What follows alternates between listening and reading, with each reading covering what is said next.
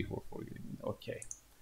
So last week we have talked about the dynamic programming solution for pairwise sequence alignment, and given a scoring matrix or scoring parameters, match score, mismatch score, and a linear gap penalty model. We haven't talked about the solution for how we can extend this to the affine gap model, where gap introduction and gap extension are two different penalties. So by using this solution, we will not be able to do that, because we're just making local choices. Whether I put a gap here, I don't care whether this previous score was obtained with a gap or not. All right, or for that, there is actually a way to do the best alignment by using an additional matrix, the affine gap penalty. You can take a look at solutions that are on the web, but you're not responsible from that. In this course, in this introductory course, we're just going to focus on the simple algorithm that uses the linear gap penalty, which means that gap introduction of a gap, okay, and extension of a gap have the same penalties. Now, the dynamic programming solution is simply these recurrence relations. So whenever you see a dynamic programming algorithm, you will be given basically not a pseudocode, but a recurrence relation like this. This recurrence relation is the entire algorithm, and it also indicates here what these terms mean. So in this recurrence relation, we have this f function, this s function, which takes 2 parameters, and this one also takes 2 parameters. So what is the difference between f and s? It should be given in the algorithm by describing them what they are. For example, this lowercase s, a, b is the score of aligning a and b, where actually it's not complete for sake of space here on this slide. It's the score of aligning a and b, where a and b are individual single nucleotides or single amino acids, which means that one of them is a gap, which means that this score is basically your input, your scoring matrix, or whether your match, mismatch, score, gap penalty. This is that lowercase s is that scoring mechanism, scoring parameters. And f here is defined as the optimal similarity of the prefix of, so from 1 to I, this should also be described. This should indicate, so a with these parentheses index from 1 to I means that the characters, this defines a substring of a given string a from between these two indices 1 and I, which means that the prefix of a, which contains the first I characters, and this is the prefix of the other sequence, which contains the first j characters. So it's like Fij is defined as the partial similarity score, which gives us the best score of aligning the first I characters against first j. So given these things, the solution, the dynamic programming solution, is basically this recurrence relation, which tells you everything you need to know about how to compute fmn if you're interested in the first m characters against first n characters of the other sequence. Okay, in order to compute fmn, you need to solve this recurrence relation. This is a recurrence relation because it contains recursively the same definition of f, but as you can see, of a smaller instance. It's not the same Fij. Otherwise, we would be stuck in an infinite loop. In a dynamic programming or in any recursive solution, given a smaller instance of a problem to us as a solution, so solution of a smaller instance. So this is a solution of a smaller instance. It has one less character. This one also has one less character. This has one less character in both sequences. So these are smaller sequences. For example, if we don't know how to align AB with or AG with TT, for example, if you just get rid of one of the characters, it just reduces to a single character alignment, and it may be easier to do that. So this is basically using that. And as you can see, any dynamic programming solution for in other problems you find will have this form. You will not see any pseudocode how to use this. But if you know dynamic programming, you will understand that. For example, having these 2 parameters, you will fill a 2-dimensional partial scores table. For example, if there may be another dynamic programming solution in which we have 3 parameters. In that case, we are going to be filling a 3-dimensional matrix. or maybe a dynamic programming solution with just one parameter, a single array, a single partial scores array. So this basically tells you how you're going to compute these, and this also tells you what is the way to fill the table, partial scores table. So we have talked about this last time. We have went over the code. There was just a for loop, two for loops nested to fill in this matrix, starting from the initial cases. Okay, so we fill the this matrix bottom up with the base cases. The first F00, so this is F00, this is F0i. The first row is indexed as 0. The first column also has index 0. So this is 0 i's, and so this is J zeros. This is the first column.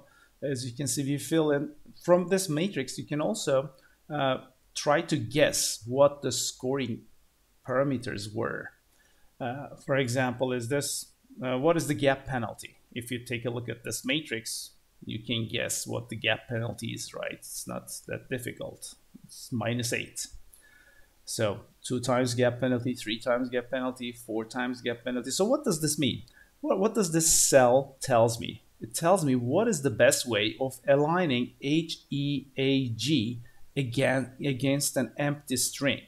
The only way to align HEAG against an empty string is gap, gap, gap, gap, 4 gap, and that's your score. The score of 4 gaps is 4 times -8 is -32. So there is only one way to trace back to do the alignment. Now, very good. So what about the thanks again. So what is the mismatch penalties? Is there a single match mismatch penalty, or are we using some Blossom 62 or PAM 250 with different match and mismatch scores between different characters? So it's really good exercise to play detective with, try to figure out what happened here.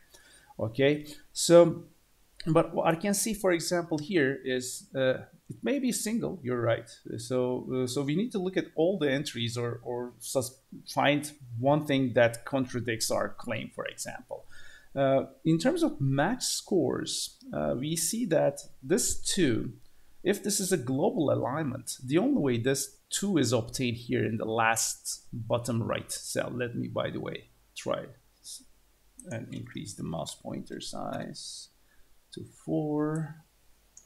And also, yeah, if you look at this bottom right cell 2, this 2 cannot, I mean, if it's not semi-global alignment, if it's semi-global alignment, this 2 could be obtained from this 2 at above, okay? Because in semi-global alignment, we're not penalizing going down in the last column, or we're not penalizing going right in the last row. But if it's not semi-global alignment, if it's a regular global alignment, this 2 cannot be the result of choosing this one or this one as the maximum. Why? Because if you choose this one as the 2 plus the gap penalty should be written here. If the gap penalty is -8, choosing the path from above should result in a score of -6, not 2. All right. So the only way we obtain this 2 is also if this path -8 plus -8, it should be -16. So choosing this path from the left is -16. This path is -6, but we have 2 here. So which leaves us with the only possible option. The 2 should be a result of this. So which means that a match of an A with an E with an E should be +6. Okay.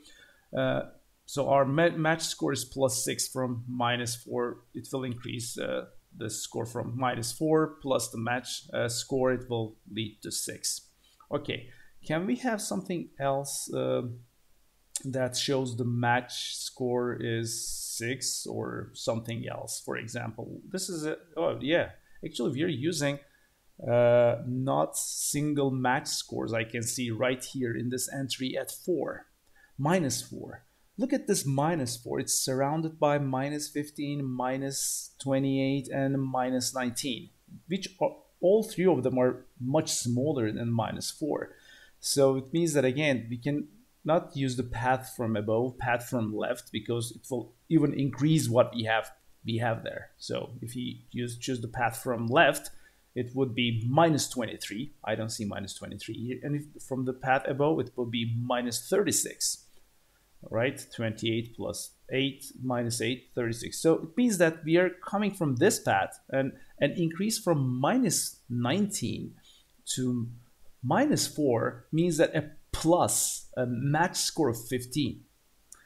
Okay, so yeah, so we have a match score of 15 here with tryptophan to another tryptophan, which are these are uncommon amino acids in nature. So trying to align them, trying to give higher match scores to them is possible. So we have +15 here. So let's see, did we have any matrices that I showed which had +15 for tryptophan? So +11 here and +17 here in PEM 250. So actually we are not using any of these two matrices. Maybe another version of BLOSSOM or PEM is used in that example. All right, so, but you may also try to find inconsistencies on this one. For example, if the match between tryptophan and tryptophan is +15, it should be +15 everywhere. So actually I only have these pairs of tryptophan, so I cannot change this, I cannot check its consistency elsewhere. But what about, there's another ENE here. It was +6 before, right? So we can check whether it's really +6 here as well. And we see that it's from -2 to 4. Yeah, +6 to E. So different match scores are used, which means that different mismatch scores are also used. Okay, so mismatching between, if the match score between amino acids is different, we're probably using a scoring matrix like BLOSSOM or PEM. And in BLOSSOM or PEM, we have different, if we see that it's a different match score between it, it also probably, most probably, will be different mismatch scores between different amino acids. So you can do similar analysis in different cells, but let me tell you, not in every cell we may uniquely find which path to trace back. Sometimes there may be multiple ways to align the two sequences that result in the same optimal score, which means that, for example, if mismatch penalty is exactly the twice of gap penalty, you would replace any mismatch with 2 gaps, which will result in the exact same score. So, which means that both ways, in terms of which one is better, none of them is better. All of them are the same quality in terms of the optimality. Our algorithm will treat all of them same, maybe choose randomly among these multiple things. But what I'm saying is that, if you remember, we're choosing this max here. If any 2 of them or all of them, if more than one of these 3 entities here, they are equal to each other when we are trying to choose the max. If we have ties to choose the max, then it means that the alignment is will produce multiple optimal alignments exist. There is no single optimum alignment. There are multiple optimal alignments that result in the exact same score. This is what it means. All right. So, and also last week we talked about a variation of these global alignment, this global alignment algorithm, which was the semi-global alignment first. If we don't want to penalize the gaps at the end, which we call the terminal gaps. If you don't want to penalize the terminal gaps, it means that you're free to introduce any gap in the beginning with no penalty, which means that you will start your scoring with 0 at the first match or mismatch. Okay, it may be a negative thing if it's a mismatch, but all the initial gaps and the gap at the end, we don't want to penalize it. And the way to do that is to just, not penalize going down in the last column, not penalize going right in the last row. Also, the first row and the first column, they are all zeros. We may start our alignment anywhere in any one of those columns, and also we may start our alignment alternatively any one of these rows. So this is called semi-global alignment. And why do we need such an alignment? Sometimes we are aligning a very short sequence against a very long one, and we may still want to globally find that short sequence among the inside the other long one. And in that case, our goal is to globally align the small one, but the other one is only going to be matching partially to the smaller one. This is called semi-global, and we don't want to put gaps at the ends in that case, because we are bound to, if your one of the sequences is very short, the other is very long, you're bound to have lots of gaps at the end. In the original global alignment, everything is a match. Every one of the characters in both of the sequences are match against things. So this is the final alignment is shown as two sequences of equal length with these gaps, and don't want to penalize that appear at the end. And now I'm going to quickly talk about another version, which is local sequence alignment, which is used a lot actually, because especially when you're analyzing the relationships between very divergent sequences, sequences which share only 10%, 15% similarity, and there are only similar regions locally in both of the sequences. For example, it may be some important biological domain, for example, some ligand binding domain that is shared in both sequences, but otherwise the sequences are completely different. In that case, if you want to find this short but conserved sequence in both of them, you want to do a local sequence alignment. In local sequence alignment, the problem seems to be much more difficult because we're trying to find all possible substrings that match between these two. And so here is the problem. Given two strings, so this is the formal definition of length m and n, find two substrings in x prime, which let's name them x prime and y prime, whose similarity, which means that their optimal global alignment value. We are going to globally align only some substrings, and there are many substrings that, you can match again exponentially many different substrings between between these two. Okay. So for example, look at the CCC, GGG, it appears exactly in both of these sequences, but the other parts may be very different. You'll all get mismatches on both ends, but there's a local, highly matching region in both of them. So can we find the substring which will get the largest score possible? Okay, considering all of such substrings. This seems like a more difficult problem than the global alignment problem, because we're not just trying to find the whole sequences. Any substring could be our aligned two sequences. So it seems like our search space is increased. But the modification to this, actually, to the original algorithm is very trivial. The implementation is very trivial, but finding the algorithm may not be so trivial, because the algorithm has a different name, and it was found, let me see, I think it was at the end history of these alignments. Yeah. So the global alignment algorithm that we described, the dynamic programming, it's also called Needleman-Wunsch. The Needleman-Wunsch algorithm was proposed in 1970 by Needleman and Wunsch. That's our global dynamic algorithm. The local sequence alignment algorithm that solves the problem that I just described is also called Smith-Waterman, and it was published 10 years after the global one. It may not be because the algorithm was difficult to find. It took 10 years. It probably was, there was maybe no motivation, biological motivation to solve the problem local sequence alignment problem. when they didn't have that many sequences back then. So remember, all these are before we had these sequencing boom at the 2000s.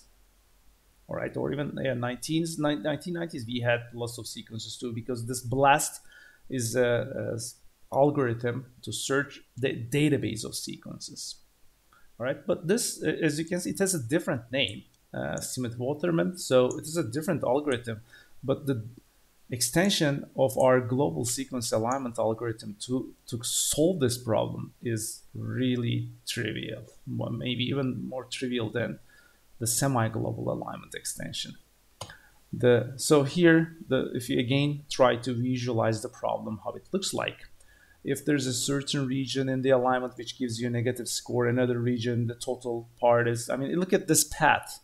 The alignment path, the subparts of the alignments, we know that the alignment is additive. We can just chop the solutions into pieces and compute the scores in those pieces and add them up to get the optimal score. So the total score of this global alignment is 35. But there's a region here, this green region, which scores 50. So it's possible to get a higher score by just considering this substring with this the alignment of this substring with this substring here.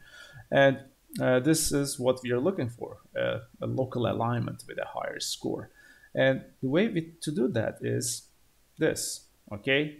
It's the exact same recurrence relation. The only difference is that the entire first row and the entire first column is all zeros. We don't put the gap penalties there. This doesn't mean that the gap penalty is 0. We still have the gap penalty. Okay, we are using again, this is again the solution for the linear gap penalty model. We still have the gap penalty, but the entire first row, first column are 0, which means that it's like semi-global alignment. You're free to start your alignment anywhere. You don't need to penalize terminal gaps, the initial gaps. And one thing that is interesting here in this other part is that we have these 3 things which are exactly the same terms. The 3 terms that we are looking at to select from max. And we have an additional term in our recurrence relation, which is 0. That 0 is an additional term. What does it mean? It means that if all of these choices are negative, which means that the aligning of those first part results in a negative score, you're free to start an alignment fresh at that point, at 0. 0 gives you the freedom to say that, okay, I'm going to start my alignment at this point from fresh. I'm going to ignore the first part with a negative score with a mismatch. So you may argue that what if that negative score is going to be turned into something positive later?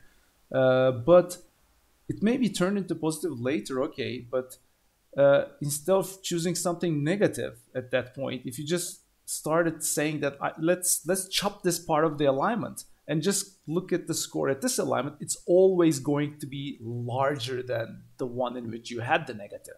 Okay, so in other words, some score S minus a negative score is always smaller than S plus 0. Okay, S is going to be larger than that. So this is exactly what it tries to do.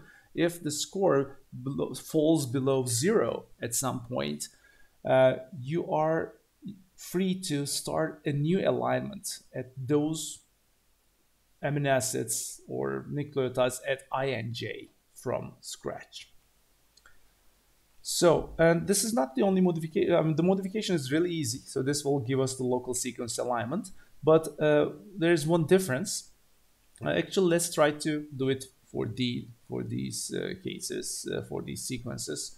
The match score is 4, mismatch is -2. We have a linear gap model with gap penalty -1. Okay, so we have an interesting case here. The mismatch penalty is exactly twice the gap penalty, which means that any mismatch can be replaced by 2 gaps. We will have the same exact score. So there will be 3 alternative alignments probably, we'll see. If we have a single optimum alignment which contains a mismatch at the end, there are 2 additional versions of that with gaps. Actually, we'll see that. So if we take a look at this, we have we fill the first row and first column with zeros, and this is the whole matrix that is filled. As you can see, there are no negative entries here. Whenever we fall below 0, we can just say, let's put 0 there, okay? Because that's one of the options in our recurrence relations. So this first fall, KV and EQLL, the score of aligning KV with EQLL is 0, which means that we just ignore EQLL and KV mismatching part. So when we are starting a new alignment with K and L here, which is 3 like this, okay? So this 3 actually is the path to 3. I think it's it may be from here, okay? It may be, so 0, 4, 4, 4, 3. So we need to trace back this 3 correctly. This 3 doesn't come from a mismatch of K with an L, all right? So how can we obtain this 3 here? The only way to obtain this 3 here is to follow this path, which means that this 3, you cannot start, oh, okay, from 0 to 3, let's K and L. We start our alignment with a K and L mismatch. You would be wrong. Because this 3 that you see here under my mouse pointer is from this 4 on the left-hand side. Since gap penalty is -1, 4 minus 1 gives us 3. It cannot also come from above or this one. So this is 4. And where did we obtain this 4? It's this L and an L match. So the alignment actually starts ignoring KV and EQL and start with LL. So this part. But is this really another interesting thing in dynamic programming partial score matrix is that we fill in all these entries which contain all the possible ways to align these sequences, all the possible best ways to align. But some of these cells may not be used in actual alignment solution when we are doing the trace back. So what I mean is that if you look at this example, look at this -3. Does it mean that we are going to match A with this A with this A to get this -3? Because yeah, from -8 we jump to -3 here. The -3 comes from here. But this part of the matrix that we filled is not part of the optimal solution. It maybe is the solution that says if you want to look at another alignment in which these two A's are matched, the second A in this sequence and the first A in this sequence are matched. If that's one of your constraints, I want my alignment to end at that point. What is the best way to align the first parts? Then you can start at -3 and try to do a trace back. But when we are saying what is the best way to globally align both sequences, this is our traceback. And as you can see, the traceback does not touch many of the cells we have filled, which means that we have filled these cells for the case that potentially they may lead us to this too, but they didn't. All right. So, but this shows that we consider all the possible ways of aligning these cases, and considering all the possible ways is just a polynomial space for us and polynomial time. We can do that efficiently. All right, if we come back to here, in this case, okay, this 4 and 3 may not be part of the solution. Another thing we need to do in local sequence alignment is that we will not be looking at this bottom right cell anymore to see our optimum results, because remember, in local sequence alignment, our goal was find the substring that ends in the highest global alignment score. So what we will be doing is that we will look at the entire matrix and find the maximum value in that matrix, which is this 14, which tells you that after this 14, the score drops to 10 if you go all the way to the end. Just as we can ignore the initial part of the sequences, this KV and EQL, this EQL and this KV, they are ignored. Okay, this 4 basically tells they're ignored. Just like that, we can also ignore the end of the alignment, which means that we don't need to go all the way to the bottom right in local sequence alignment. We will stop our alignment or we will, vice versa, we will start our traceback at the largest value in the table, which is 14. So the result of the optimum local sequence alignment actually is 14. And then we do a traceback from 14 to 0 until we reach 0, which you see that this 4 is not touched at all. So it's not this LL match that gives us the optimum score in our alignment. It's actually the match of this L with this L. The first two L's here in the second sequence are not used. The best way to locally align them are to align the third L in the first sequence against this first L. And if you try to do the trace back from 14, this 14 is obtained from this 4, this 10 from this 6 from this 2. So we have match, match, match, 3 matches. One match, second match, third match, this F, E, L. We are going right to left when we are doing the trace back. And when we come to this 2, this is the part where we could have obtained this 2 from all 3 possible neighbors are plausible candidates to obtain this 2. Which means that we can either go this way, that, or we can directly go from this 2 may have been obtained from this 4 because mismatch penalty was -2. Okay, so this A and V, instead of having these 2 gaps here like this, we could have just put A and V on top of each other as a mismatch, which will give us the exact same score. And we stop our alignment as soon as we hit 0 after this KK match from this 4 to 0. So this 4 is obtained from a KK match from 0 to 4. And when we reach 0, we stop tracing back our alignment. We are not interested because 0 means that we started alignment at that point. So trace back should stop. And these are the 2 possible. So this is the other gap one. The gaps could swap places easily, and we can also have a mismatch. They all have the same score of 14. Okay, so I will leave this example to you, and you can find lots of other examples on the web if you want to practice how this works. But we rarely fill the table by hand. So this is just to understand what is going on in dynamic programming. But we just write a program, the code that I showed you last week to solve this. All right, any questions from dynamic programming solution? A good question. So depending on whether you're using local alignment or global alignment, should we change the scoring matrix? Very good question. So this depends on whether biologically a local match between 2 sequences require different match-mismatch scores. I mean, biologically, a local similarity, does it have amino acids preferences different or nucleotide preferences different than in the case where we have a global match? I don't think so. I mean, we already make assumptions about like everything is local, things like that. But some distinction between local and global, I have never seen a case where the scoring matrices are changed due to whether you're doing global or local. But if you're doing global, maybe the gap penalties could be played with. You may have less gap penalty if you're doing a global alignment.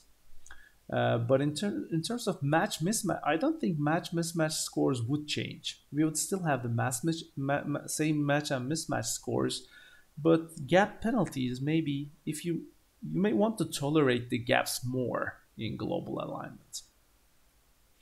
But really, the reason sometimes we use global alignment, sometimes local alignment, comes from the biological problem.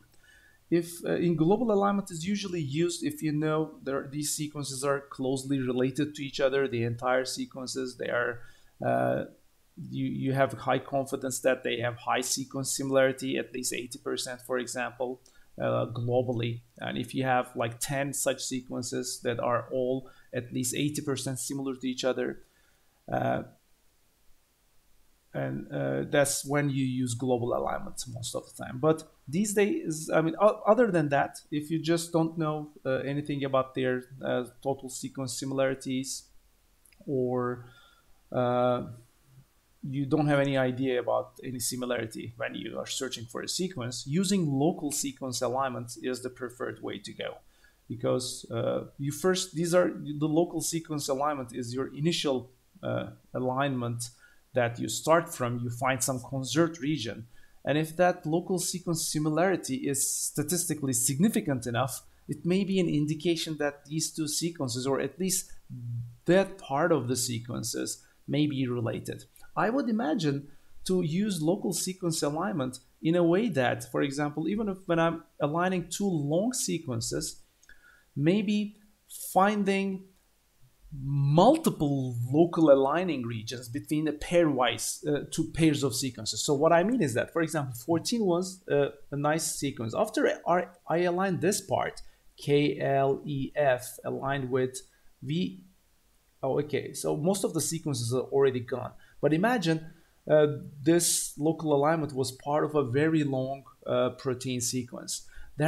This may be one similar region between those two. There may be another pair of substrings which are also maybe they obtained a score of 12 in another place of that sequence. So I think it will be nice to have, like, I mean, probably local sequence aligners do that these days. Maybe I can. I think I gave this as a assignment. The first programming assignment was something like that. I mean, it's not very difficult, but after you, the only thing is, after you can probably not use the same matrix, or you may use the same matrix, but you need to mask out all the rows and columns that use this alignment to find another alignment in this matrix, which is like another local sequence match between these two sequences, with also the second best score. For example, we obtained a score of 12 here, okay? But does this mean there is another local sequence match in another part of the sequence with score 12? No, because this 12 is actually also using this 14 here. If you mask out the regions that already use these letters, L, K, L, E, if this part of this 5 amino acid part of the sequence is used, okay, K, this part, and the 5 sequence here. After these parts are removed, can you find the second best local alignment or third best? Because when you have long protein sequences, they may have multiple conserved regions which locally match very good. Okay, so the algorithm that we described here finds the best one, best local alignment. What if we want to modify this algorithm to find the top 3 local alignments which are disjoint? Top 3 disjoint local alignments, meaning that, as I said, after you have the top local alignment, those parts of the sequences are done with. We are done with those part of the sequences. Find the next sequence alignment in the other part. One way to do that is to rerun your algorithm on the, after we remove this column and the rows and the columns, our sequences are chopped into 2 pieces, right? The first part, so this alignment is like a gap. It just divides the remaining part of the sequences as the left part of the alignment and the right part of the alignment. Then you can maybe run the local sequence alignment again on those parts from scratch to find. I think probably you may need to do that, because the partial scores table really depends on, if you just remember, if you mask these parts out, if you take them out, this 8 is no longer meaningful. Starting an alignment at this GE, for example, you should again start from 0. So you probably need to rerun the local sequence alignment algorithm, the Smith-Waterman algorithm, on the first part and the second part separately to find maybe the second best one. Does it mean that you have found the second and third best one if you run the both sides? Not necessarily, right? Because the third best may still be this on the same side as the second best. So you may need to, this is like a branching tree, like a binary tree. Each one of those local alignments chop your sequence into two parts, and you continue looking for the second best and then third best. I think in order to guarantee the top three local alignments, we need to have a tree like this. Let me just use this. So this is your best local alignment, first or top first. Okay, so this is your top local alignment. After you have this local alignment, the strings, both proteins, are chopped into two: the left part, the left sequences, and the right sequences. So what I mean is you run your local sequence alignment again on these two parts. And the maximum of these two, whichever it is, for example, let's assume this one is the higher one. This is the second best local alignment. This becomes your second best if it's larger than this one, okay? What I was asking was, can you just say, okay, this should be the third best then? Can we say this? Then my answer is actually, the answer is no, because after you take this part out, and this one also divides the sequence into two parts, the left part is now divided into again two parts due to this alignment, and your third best can be one of these two. Okay, so we are not, third best in other words is going to be one of these three things. So you can actually so if you're looking for top 5 alignments, for example, you may need to further do the alignment, maybe different. So if you want to look for top K alignments, the number of alignments you may need to perform may be exponential in K. Okay, so this may be a nice extension. Probably there may be some tools here, but by using the local sequence alignment and trying to find the top 3 best local sequence alignments by repeatedly running the local sequence aligner. There may be other solutions that you may think of. I mean, this is just one solution that I just came up with. There may be another way to actually mask these parts out. Maybe there may be some intelligent ways to reuse parts of the previously computed scores here. Because after maybe just changing them, for example, if this is 8, just subtract 8 from every one of them, and if it's below 0, then or I mean, I don't know. I mean, these are just some other ideas that you may have. It may be more efficient. Then there may be more efficient algorithms to find the top 3, top 4 without actually running the entire alignment from scratch all the time, because these parts contain the masks. After you take these parts, or the other parts contain some information, and you may be repeatedly obtaining the same information by running those local sequence aligners from scratch. But definitely you need to do some score correction. That's all right. So this is local sequence alignment, and here are some local sequence and global sequence alignment results between real sequences: hemoglobin, beta chain, and alpha chain. So these are the paralogs, the duplication. When this global alignment with end penalty and no end penalty. So this is the original global alignment. This is the global alignment, semi-global alignment, and this is the local alignment. So the sequence alignment of the human hemoglobin beta chain against itself is given. So it's the exact two sequences, exactly the same, aligned with respect to each other, which means that it's a perfect match all the time. So this 725, the first row, is put there to show you what is the maximum score you could have obtained if it was a perfect match. So it's like a reference. All right. So we need a reference like this, especially when we're just looking at raw sequence scores, because this 725 will have no meaning I mean, it will indicate, for example, if you have very long sequences, and if the largest score you can obtain is like 10,000, 725 means not a good match.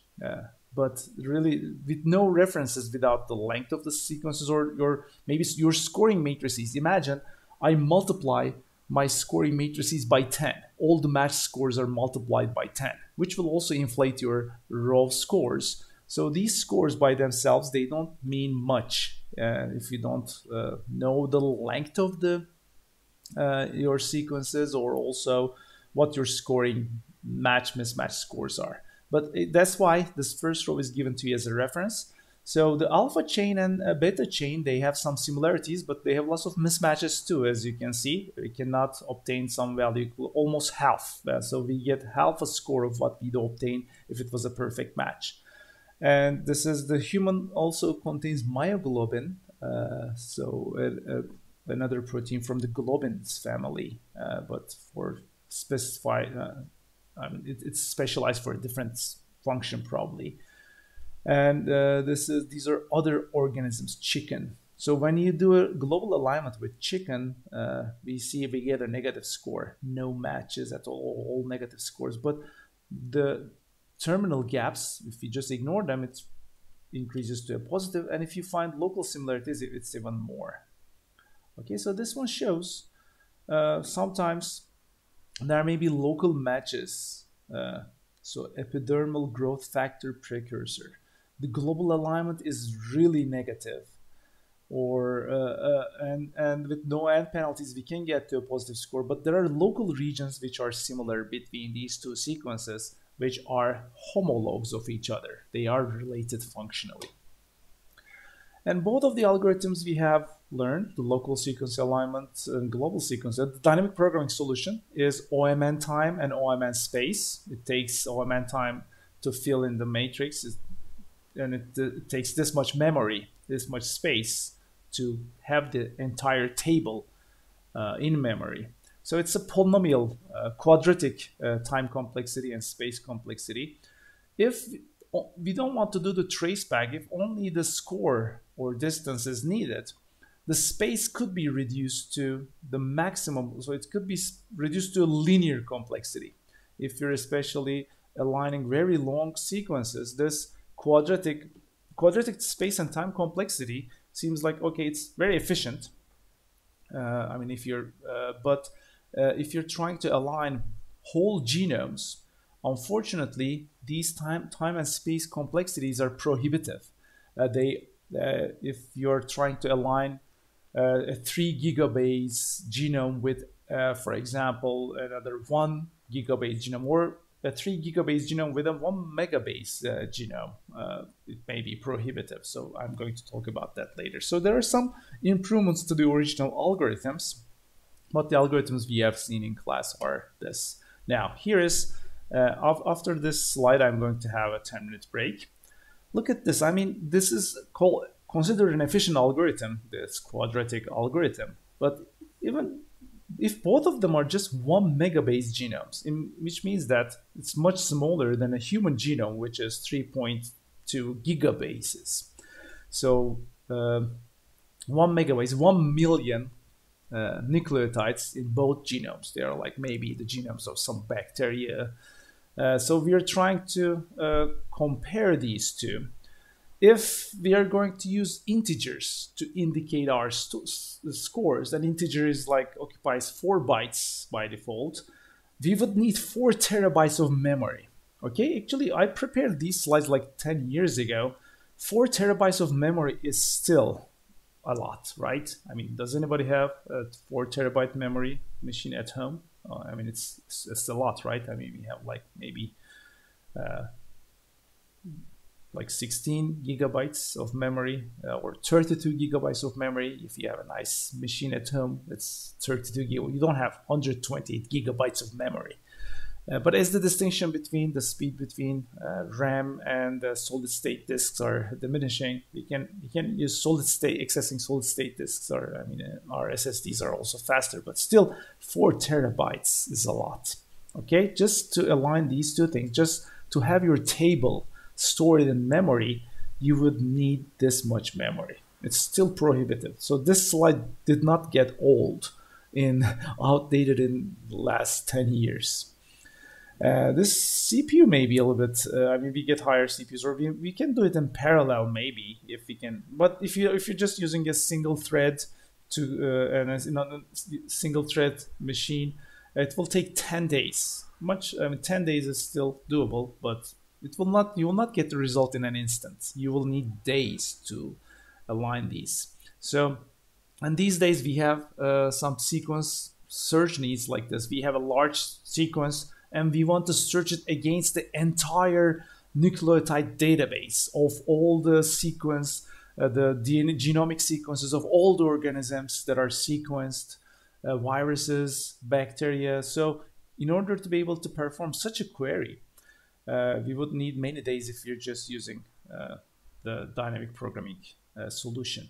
Therefore, we need other solutions, heuristics, which will speed this up. And one such algorithm is BLAST. BLAST is like the de facto search engine for biological sequences. So it's like Google for biological sequences. If you have a new sequence, you blast it. So BLAST is also made it as a verb into the English dictionary. Actually, it's already a verb, another meaning. So the blasting, so just like an explosion or blasting of a rocket. But here, blast as the heuristics can also be parallelized, and they are parallelized. So the blast, but I call it a heuristic in the sense that it doesn't guarantee the optimum score, or it may sometimes get it's based on some certain assumptions. For example, good alignments should have exact matches of certain length. For example, if you have a hit actually in the database, but with no exact matches of that length, BLAST is going to miss that. BLAST is starting with the assumption that first let's find an exact by using some hashing techniques.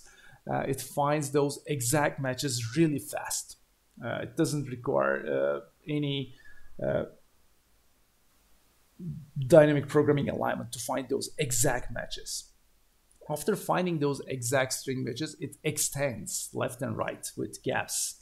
And so this is why it's an heuristic. And this extension of finding the hits can be parallelized. So I think BLAST is a highly parallel algorithm that we use. And as I said, it made into the English dictionary as blasting a biological sequence means that just like Googling. How Google made into the English dictionary? Googling something. So you're Googling a keyword while you're doing something, and you're blasting a sequence when you're a molecular biologist. All right, so blast nucleotides. If we go, so this is the website of BLAST. It's basic local alignment search tool. So it's not just pairwise alignment of two sequences. It's searching against the database. You can run standalone versions of BLAST on your own machine, on your own database, and there are different versions of that. But I will talk about the basic BLAST algorithm and what we are going to actually use from BLAST. They're not relational databases. The databases are just very long sequence databases with some indexing techniques that, for example, preprocess those databases for words of fixed length. For example, for nucleotides, I think it's 11 nucleotides. So if you have if you have the original genomic sequence of the entire nucleotides of the entire genomes of organisms, building a BLAST index means that for a certain scoring mechanism, you go over your entire database and extract, by sliding a window of size 11 over on those genomes and index those 11 length nucleotides, store them somewhere and store with the information saying that in this genome, in this position, there is this 11 length nucleotide. Okay, so they're not relational databases at all. So they're using some indexing techniques for specialized for strings. So many different tools they worked on in order to run fast. They have their own indexing strategies, and sometimes in order to be able to use that tool, you have to get your original FASTA sequences, original nucleotide sequences, and first run the indexing pre-processing part of that tool to get your index. And that index is most of the time larger than the size of your total number of nucleotides, but it contains some other information which will help you speed up the search process. Okay, so we are going to take a look at this blast, how it works. Okay, and let's have now a 10-minute break. I'm going to stop the recording. So it's 10:38 now. We will meet at 10:48. Okay, in 10 minutes.